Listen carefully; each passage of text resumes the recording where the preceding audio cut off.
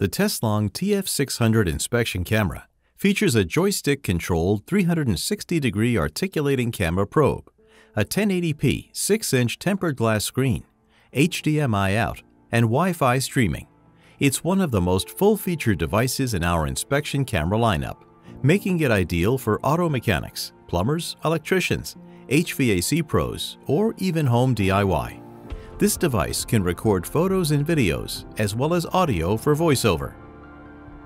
After opening the case, you will see the TF600 monitor, its camera probe and handle, documentation, and a USB cable. This device comes in two pieces, the monitor and the probe handle. After you remove them from the case, put the joystick through the hole in the monitor and align the metal tabs and slots with each other before pushing the screen downward. It should click into place. To disassemble the device, push the sliding lock on the back of the monitor to the right while gently pushing the monitor up and away from the handle. All of the controls are within a finger's reach of the handle. On the bottom left of the screen is the power button, and as we move to the right, you will find buttons for mode, OK, flashlight, settings, up and down, and the ring light. Of course, the articulation joystick is in the middle. On the back of the handle is the photo video capture button. On the left side of the monitor, you'll find the micro HDMI port, the USB port, a micro SD card slot, and a reset button behind a rubber door. It also has a lanyard loop and a 1/4-20 tripod mount at the bottom of the handle. The TF600 camera probe is not interchangeable, but it is available in three variations: a 0.15-inch single-lens probe, a 0.25-inch single-lens probe, and a 0.25-inch dual-lens probe. All are 5 feet long. If you have a dual-lens model, long pressing the capture button will change which lens you see through. The temperature limitations for the device will raise an on-screen alarm at 167 degrees Fahrenheit, and the device will turn off at 185 degrees Fahrenheit. For the best performance, move the joystick smoothly and avoid coiling the probe into a circle. The device should start with a long press of the power button followed by the screen logo, and the ring light on the probe should turn on. Press the ring light button to cycle through 3 levels of brightness, as well as turn off and on.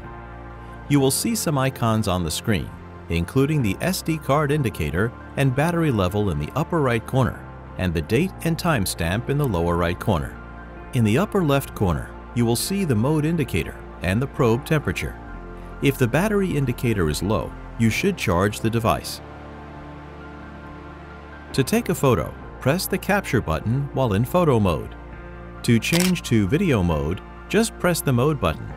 Now you can record video when you press the capture button, and the time code will show on the lower left-hand corner of the screen in red. In photo or video mode, you can flip the screen 180 degrees by pressing the down button. You can zoom in on the subject by pressing the up button. It will cycle through 2 zoom levels before returning to the original view. You can also freeze the frame on the screen by pressing OK.